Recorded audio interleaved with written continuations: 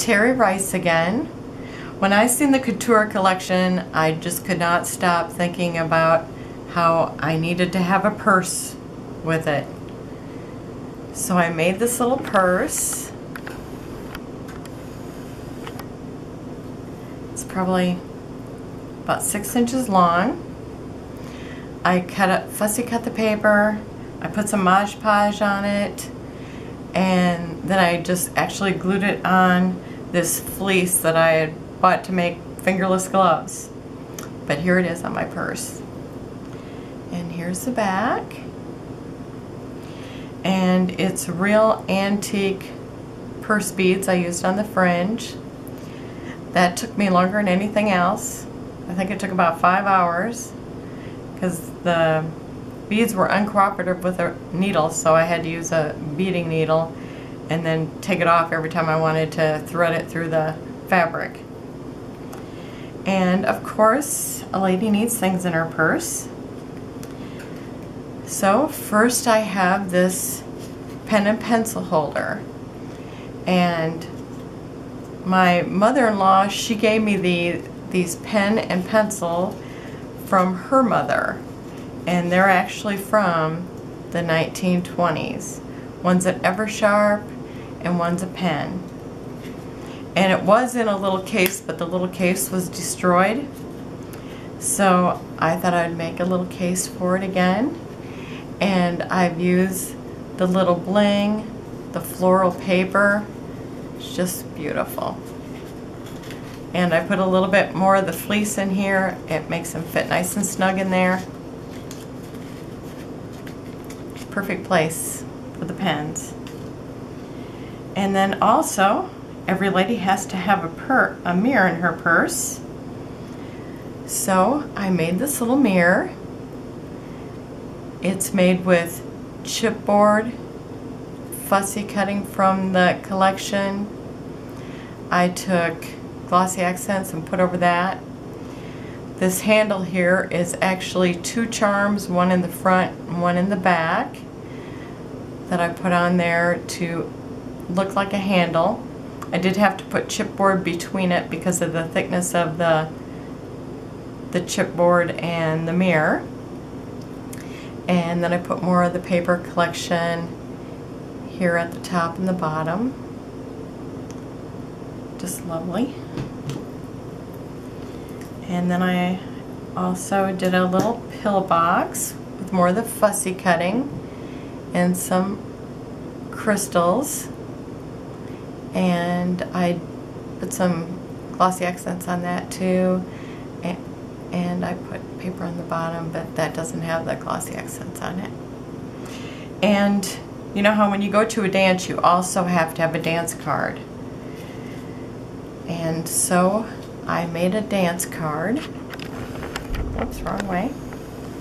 I took one of the tags from the tags and pockets, and I looked up online to see what they look like. My mom had one a while back, and wish I would have just kept that, but anyhow, there was one in there that looked very similar in the shape of this. So I thought, oh, I'm going to use that there. And so inside it has the dance program. It has the lists of dances, and then you'd put down the gentleman that you were going to dance with. And of course I've added Mr. Crowley from Downton Abbey, and Mr. Bingley, and of course Mr. Darcy, and then a few other of our heroes from those old movies.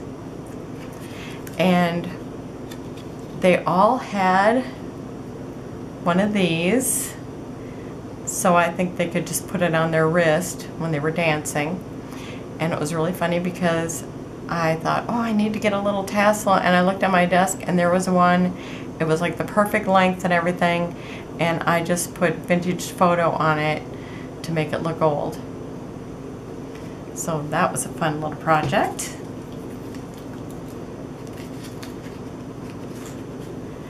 And here's my last thing here. Let me back it out. Okay. this is a spread here. It's a scrapbook. And so this is my grands dressed up in their little flapper outfits again. And I've used all the graphic 45 paper. Now that you kind of see how the spread looks, I'm going to show you each of them individually. I've used just the graphic 45 paper with the exception of the black on the back and this clock made out of chipboard that I bought off eBay, and some of the feathers and some flat pearls here. And I've kind of made it look kind of roughed up and old. Got one of the keyholes, and I've used the ladies that look like Mary and Edith from Downton Abbey. And I've used the graphic 45 again because I like the script there. I just thought this turned out just gorgeous. Love it. Love that peacock feathers too. I had to go get these feathers to go with it.